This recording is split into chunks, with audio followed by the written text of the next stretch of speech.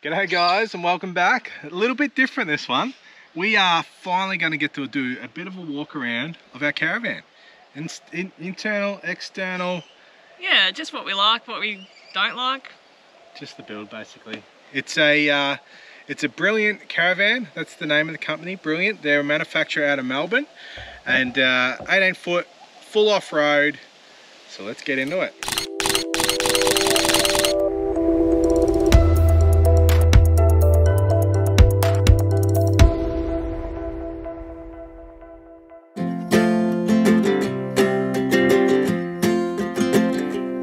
Got time on our side, we're in a state of hope. I need you on my fire. I want you to know that every time you're away, I long for you so much I can find my way. We got everything here, at least to stay alive. And the time that we share makes it all worthwhile.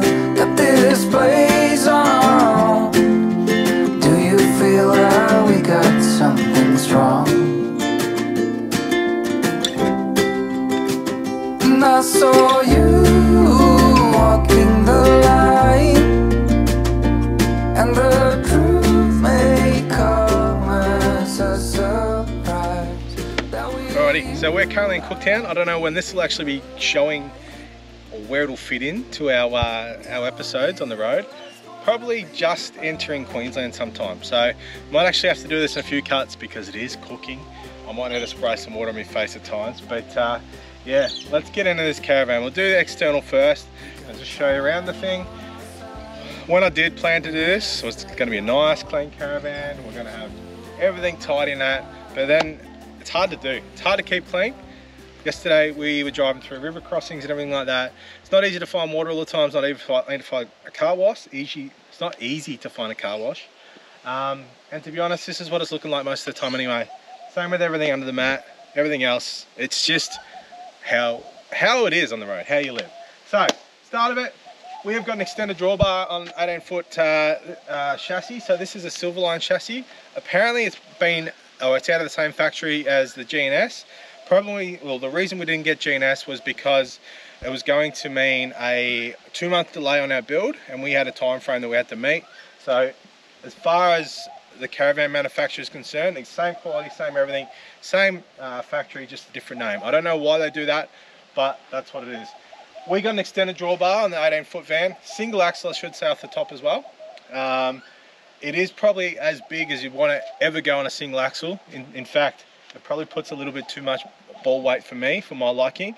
So we're very conscious of what we put at the front of the van here. So extended drawbar because we've got the stone guard. Now we don't have stone stompers or anything like that. At the moment, we've been Unadilla track. We've done some tracks in, well, where? Kangaroo Island, York Peninsula. More recently, Bloomfield track. We've been around parts of Cape York and everything. So we've found it to be fine. Got a little bit of damage here. That's for me jackknifing it in Tassie pretty early in the trip when we got too tight a turn. But yeah, so extended drawbar, which adds weight, which adds length to the van. But it works. It means you're not tight on those turning circles. So up front here, got the trailer mate jack. We had that replaced as soon as we got the van. The old wind-up ones, we were taking our hands or our knuckles, skin off our knuckles basically, winding it up against the mesh on this. So we've got that. I've got a bit of a love-hate relationship with this. It does lock in sometimes, and then all of a sudden, not while we're on it, just when we're jacking it up or jacking down, putting it onto the car, taking off the car. But yeah, it's great, just a pump action basically. I won't do it here because we've still got our stabilizers down. And about $400 I think. Got the Kovacs lock for the tow hitch, basically there. It's alarmed, so you can chuck that on. Simple. Put the key in there. It pops up through the middle. We used to put one of the chains through there as well, because you could theoretically chuck the chains on the tow and drag it off if you wanted to, if you were that keen on stealing something. But it's just peace of mind more than anything for us. just while we're talking, just while we're at the start of the video, I guess, talking about weights. So, as I said, the tow ball's probably a little bit heavier for what I like. It's right at the max of what we can basically tow with. So it's about 295. I think we can go up to 310 on the Triton. And it's probably one of them things that I'm always thinking about. And we've changed a few things up here and there on the drawbar to try and suit that as we sort of go. 295 that, our tear is 2,040 kilos, so just over 2 ton, and our ATM fully loaded is up to 2,700. Now the Silverline chassis says 2,700, our compliant plate says 2,800. I don't know why that is again, but we stick with the 2,700 just for peace of mind again. So yeah, moving on. 2 9-kilo gas bottles. We've got a 2-way compressor fridge inside, which we'll show you later. But these guys, we probably go through them once every 2 months. 1 bottle every 2 months, and just been getting them refilled up, mainly for aesthetics, I guess. We did order a toolbox when we built the van, but when we picked it up, it wasn't there, and we're like, what's going on? And they just literally couldn't fit it, but they didn't tell us about it. So I had this custom made. It is skinny and wide, basically, and tall. So it's only 1 door on this side because we've got the diesel heater on the other side. And while I'm talking about the diesel heater, it is a cheap Chinese brand. We used it a few times in Victoria before we left when we were checking or sussing the van out, I guess. But it works. Will turned it on yesterday by accident as he was playing around with buttons, which is the first time we've had it on in probably 6 months. But yeah, as you can see, I can't put a door on this side, so we've got one big long skinny toolbox, which you just got to be careful what you're putting over the far side, because it's very hard to get in and get it. So but that houses all our dirty stuff. It's our cords, electrical, pipes, hoses for drinking, and also for sullage. It's got chainsaw in there. It's got drip pan or whatever, drip tray for changing your oil. Just anything that's kind of dirty kind of fits in there. So it doesn't seal real well. And the very first day we had it on the trip, we shoved something up against this lock inside and couldn't actually get it undone. So it's not necessarily watertight or dust tight at the moment, which we don't care because it's all dirty stuff. All right, moving around here. We've got a big long tunnel boot going through there. To be honest, as I said, we're kind of conscious what we put up the front, in front of the chassis, in front of the axle, just because of that ball weight. And to be honest, the longer the trip goes on, the less we need. So basically in this whole tunnel boot, and I'll show you the other side later, we've got the Ziggy with, I think it's just a King's fridge slide. Ziggy with a bit of Ziggy gear in there. It's got some extra grill stuff and everything that we can chuck on there for indirect cooking. But the Ziggy, because it's got the fully flippable lid, Weber didn't fit, and we found it actually really good. So it cooks well, it cooks really hot. You can kind of get the flames going to give a bit of flame grill as well. And then I've just got I think they're called Offroad Direct. That's it there. It's not the most stable thing, but it just helps me able to cook some other stuff in there. Other than that, in that tunnel boot, we've got Eva's surfboard, which is currently over there because she's swimming in the dam with it yesterday. And we put the table, which is a Coleman fold-up table. Again, it's pretty lightweight for what it is. It does the job. I don't mind sitting at these sort of bench seats, whereas Trina's more the fold-up chairs. But that's all we've got in there. Like, it's literally empty, other than a big surfboard, basically. On the other side, I mean, and a Ziggy on this side. So as I said, Lego's out because the Lego is always out, basically. Kids love playing with it. They actually play well together with it. They're creative. Mum and Dad get involved sometimes as well. So on this side of the van, we've got obviously door, step. We use one of these collapsible stools because sometimes you can be up a bit higher. So we put that on the mat there as well. So Will doesn't have this massive step to get out, basically. We've got the muck there. We won't go inside yet. We've got another muck up there. they tend to do the job, collecting a lot of the sand and dust. We've also got the Sea Gear multi-mat, which is awesome. The kids love picking which colour, whether we have the green side up or the grey side up. But the sand basically falls through them. It's a little bit dirty now because it was wet this morning on the grass, and then we just track the mud back through. But once that dries, you just give it a rub and all that'll just fall through basically. So it's simple, it's easy. I think we've pegged it down maybe twice on the whole trip, otherwise we just leave it down and it stays down. So moving over, if I could have more of this table, or if I could have it indented into the wall like I've seen on some vans, I would. I love this. Tally's out here because it's always out here. I was watching the footy here last night, having a few beers. It's just nice to be outside if you're going to watch something like that. And people will be like, oh, why are you watching TV when you're camping? Well, this is our life for this year. So you've got to have some things that make it feel normal. And that's just a simple one. Connect up to Starlink, which we've got on the roof. I'll show you later as well. It just plugs into the 12 volt there. We've got a couple of outlets for USBs there, and the 240 volt up the top there. Pretty standard sort of stuff, but I do love this table. I wish I could fit another one somewhere, but not today. So speakers, we don't use them. There's a FM radio inside as well. I think it's a CD player, but it's one of them things that we didn't question at the start when we were building the van. And I should say, we picked this van up in July 2022, so a year ago, less than a year ago basically. And yeah, from Brilliant in Melbourne, an hour and a half away from where we live in Torquay.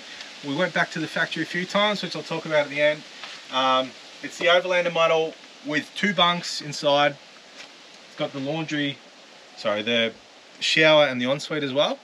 I think it was the very first model they actually built of this, so and they've made a few improvements. And while I'm talking about them, because we're on this side, my biggest bugbear, which Trina doesn't really seem to care too much about, is these 3 windows. Mainly that window at the front of the van and this window here. They're just tiny. They're so tiny. So to get any airflow on that through makes it really hard. But also when we're laying in bed, to look out the window, it's really, you can't see much. It's like you're on a cruise ship basically. I know for a fact that they've changed this window on the models that they've built after this, just to have a bigger one. And yeah, that's kind of one of the things we wish we could have done differently, or I wish I could have done differently. While we're out here, we've got this, where's the sign? I love the awning. I love how easy it is. It is a Sunburst Eclipse by Aussie Traveller. I can put this up by myself in about 3 minutes, including all the tie downs and everything like that. It is so simple. Again, the kids love helping out with it. But yeah, we can do it by myself. For this part, we've also got the anti-flap, what do you call them? What would you call that? Tie downs, which we didn't have at the start of the trip. And I know you can get anti-flap kits, which are the big poles that go across and everything like that. But for a cheap solution, these are one of the best pieces of the kit I reckon you can add if you've got an awning this style, because the flap there then creates vibrations all through the poles and goes back against the wall. And while you might be sitting out here, you can see the thing moving. That vibration there inside is almost deafening. And you're like, oh my God, we're gonna take off. This thing's gonna go back over the Caravan, which we've seen on a couple of Caravans already on the trip. But yeah, I love how simple it is. While we're here, we've got another two of my favorite pieces of kit on the whole van. The tie gear, which I think I've actually got this inverted, but just having, oh, there's a big moth there. Having the, what's this, the spring around the barrel makes it really easy to put on. And then you're basically tightening it. You've got the ground dog anchors down the bottom, which are drill in with a 19mm bit, same as your wheel nuts, same as your stabilizer legs. So it's all very simple, very easy. But for these, all I do, you just basically, you lift this up and that loosens it. And all I'm doing to tighten it, once it's connected to the carabiner down the bottom on the ground dog, it's just pulling it tight, giving a little bit of extension through that so it's nice and tight. You can fold them up, which I was doing at the start of the trip, but it's just one of them things that I can't be bothered with anymore. So the other thing we're out here, this is, I think it's a trip in a van fix with the clothesline. Again, love-hate relationship. It is so simple and so easy. Couple of quick little fixes up here with the D-bolts or the D-rings, D-shackles, whatever you call them. And then you got that to tighten at this end. A love-hate relationship with it because it's easy. You can just chuck the towels on there, you can chuck anything on there, but they're always on there as well because you're always swimming, you're always doing something. So really, when you're sitting under here, it always takes away from your view. We're set up at a bigger site at the moment, so we've got all that stuff out there, we can sit out there, but if you're sitting under here away from the sun, it just gets a bit tiresome looking at towels, looking at dirty washing, Chinese laundry or whatever you call it. So that's kind of it around this side. The other thing I guess I'll say, you got Trina around this side. Trina's filming, by the way, sort of the cameraman. All small, so we've got a few of these throughout the van. So we've got a couple up this end. They just stuck them with silicone, so they stay there the whole time. We've got one underneath the table here, as I'm walking through spider webs. And we've got another one up on that end as well. So I didn't want to put too many on that end because that's kind of our main walkway in and out. And the more I stick on, the more laundry Trina finds. And I don't want to be walking through dirty jocks or wet jocks through there all the time. The only other door on this side that I haven't spoken about, that's our old cassette door, which we don't need anymore because we've got the composting toilet. So composting toilet, by far the best thing that we've done to the van since we picked it up. By far, like the length of the Flemington Straight, basically. It is so good. We've changed it once in 150 days, I think. 160 days almost now. So about time to go again. So anyway, we'll move on onto the back of the van. All right, so around the back, it is a bit busy. And again, that's been us shuffling things around to get stuff off the drawbar at the front from a tow ball point of view. And this is probably excessive, basically. We do have 3 anchor points underneath for the rear bar. What's that called? Tail, I can't remember. It's rear drawbar, we'll call it. There is 3 anchor points, so from a weight point of view, it should be enough, or it has been enough for quite some time now to hold the spare tyre. We've got some plywood in there in the drifter bag. We've got the PM canvas gear. These guys are out of Perth. Amazing what you can fit in this. Like it's so, I don't know whether I've got anything in the moment. It's huge. Like Trina could fit in there basically if she wanted to, or if I accidentally knocked her off one night. Bad thing to say. But then you got a couple of big storage pockets on the side, all zips, it's just quality product, and it connects perfectly to this. The tyre cover is included in that as well. Then we've got the Grip Sport dual bike carrier. It's heavy, it's about 25 kilos for that one. It's got one of the fat tyre attachments and one of the normal attachments. Eva and I just love riding the bikes around. From a kid's point of view, it's a great way for the kids to make friends. And then when they have made friends, it's a great way for them to just explore with their friends, basically. And for me, I've used my e-bike. I've used it to explore. I've used it to just feel that sort of freedom, I guess, on our trip. But also collect firewood the other day. I've used it to go to the bottle and get a 30 block, just chuck it on the back, just anything, just to duck in and not have to drive somewhere, not have to find a park, or just get up tight tracks that are a bit fun to walk. So it's not something that you need, but it's something that I love. Under here we've got the outdoor shower, hot and cold in there. I don't think we need it. I think we've used it maybe twice in Tassie, and that was an added extra that we put on. Trina, we only talked about it that day. Trina reckons she'd use it if we were camping out in the cold or in the cold water again. We usually have a hose that connects from our drawbar tap that I run over to this side next to the barbecue. We use that all the time. I use that to wash my hands when I'm cooking. Use it to cool down. There's a little tiny quick 2-second shower. Kids washing the sand off the feet. I think that is more than enough compared to the outdoor shower here. I just don't like the spot of that either. I know you've got to get it away from where you live because you don't want big wet patches. But for our setup and what we're doing chasing the sun, I don't want that. I don't need it, basically. Got a couple of jerry can holes on the back. So just from a weight point of view, these are fuel, and I've got 2 on the back of my car that I've got for water. I tend not to, whatever I'm carrying on the back of the Caravan here, I tend not to have full. It's usually I have 1 water, 1 fuel extra, or 2 waters, or 2 fuel. And whatever I've got full usually sits in the back of the car. It's just another 40 kilos that I'm adding to the back of this, which I've already got a lot of weight on. That's more just a place to store them, basically. So we've got the Safety Dave reversing cam up there, which again, just good for peace of mind when you're reversing, but also when you're driving along. It just gives you a little bit better visual than the clear view mirrors that I've got on the car as well, which you can still see around, but that lets you see straight out the back.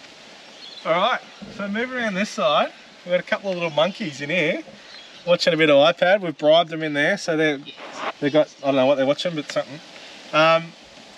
We've got some external storage underneath their bunk, so pretty empty at the moment. They've got a bit of toys there, but the fire pit, the Osprey compact grill will sit there, as well as our 200-watt solar panel from iTech. So while we're talking solar, on the roof there, if you come back over this way, Trina, so I'm not looking at the sun. On the roof, we've got 2 times 210 watt solar, so 420 in total plus the 200 watt blanket, so 620. Look, it's not much in today's world, but it certainly does the job for us. There are times when it's overcast and shady that we do struggle. We'd probably get 3 days at most if it's continued like that, and we've run into trouble in the Barossa having both those. But if it's one or the other, if it's cloudy or shady, we can tend to get by most of the time. So we actually wanted more put on the roof when we were building, but there was no real estate up there. So yeah, so I'll chuck the fire pit in there as well as a solar blanket, and then they've got some toys which they can access from the inside as well. So gas, water heater there basically. We've got these 2 things because we upgraded the lithium battery during the build, and these were already on. They're welded on, so they're not easy to get off, but they're used for nothing at the moment. The 2 vents here, 2 vents for the fridge. Again, we upgraded the fridge from a 3-way to a 2-way compressor. It just lets a bit of that heat come out basically, so the fridge is not always running hot. We've got the AC in, obviously, for mains, and just the safety switch there. We've got water tanks underneath. We've got two 90-litre water tanks. So they sit, first one is here at the front, if I can, in there. That's the grey water. And then at the back, we've got the second one as well. So this is, while I'm under there, this is full independent off-road suspension as well, on the single axle. And we've got the grey water outlet here. I don't like that. It's just a big chunky thing waiting to get smashed off. And we actually lost the handle on it somewhere on Unundata or Kupiti or something as well. So give this back to Mum. So up the front, this is the other side of the barbecue one. So we shove the table in there and Eva's surfboard, and that's all that lives in there basically. Oh, and the trailer mate jack when we store that when we're moving. This one, so this is a little bit funny, I think. This is under bed storage as a second tunnel boot, but it's not really a tunnel. It just stops kind of halfway down the bed. It's kind of a junk spot. Again, we don't have anything massively heavy in there. We've got a camp oven, some shade sails, a blower, and then just shoes, gum boots, just nothing too exciting really. And that's basically it from the externals.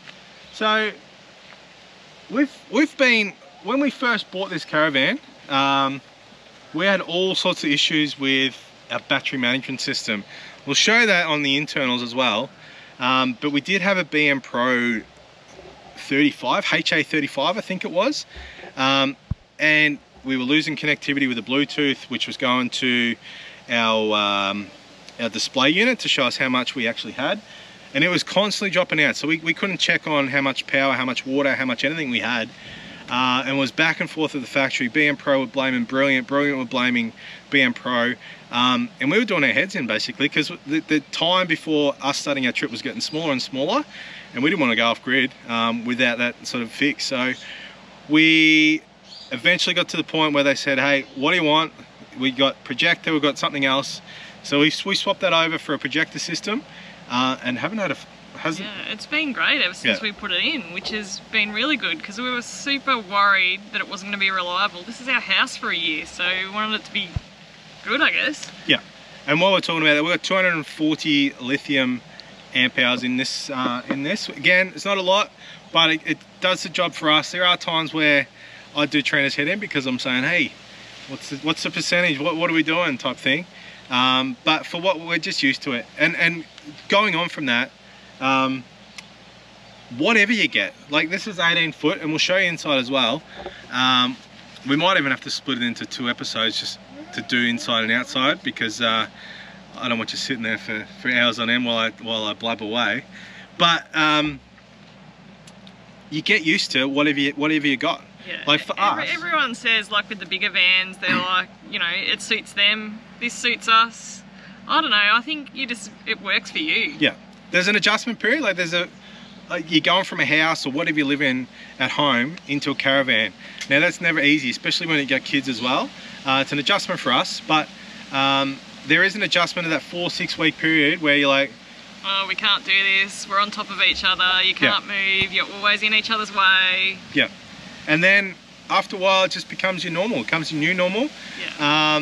There's certainly things that I wish I had different or bigger or that sort of thing, but at the same time, this is what we've got, and this is what we're used to now. Like and we love it. Like you set it up in like 10-15 minutes, and we've got set up down pat. So it just feels, I don't know, it's super easy. You pull up, and your house is done basically. Yeah, and in saying that, people are doing the same thing in their tents. People are doing the same thing in camper trailers. They're doing it in massive motorhomes. They're doing it everywhere basically. And everyone's just as happy as us. Yeah. Like they're all absolutely loving life. So it doesn't matter what your setup is. Camping in the same spots as us. Exactly.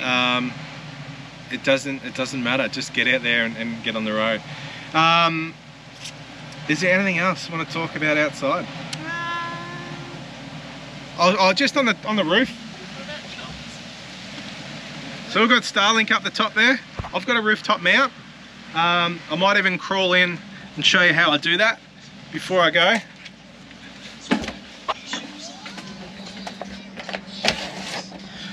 So inside here, through the skylight, I climb up every time and disconnect the dish from this pivot mount. I can't really sort of film it too well because I don't have a lot of real estate to work with my head poking out. But the top pole part and the dish pops off, and I pull the cord and everything in. And then the cord runs down the front of the caravan, back under here where I've drilled a hole, and that goes back into an internal cupboard inside our caravan. And it just makes it easy without having to run cords like I currently am at the moment for the electricity. I was just trying to use some of the car's power rather than the caravan today, rather than running things through the door, because they do get jammed. The lock sort of mechanism sort of fails then.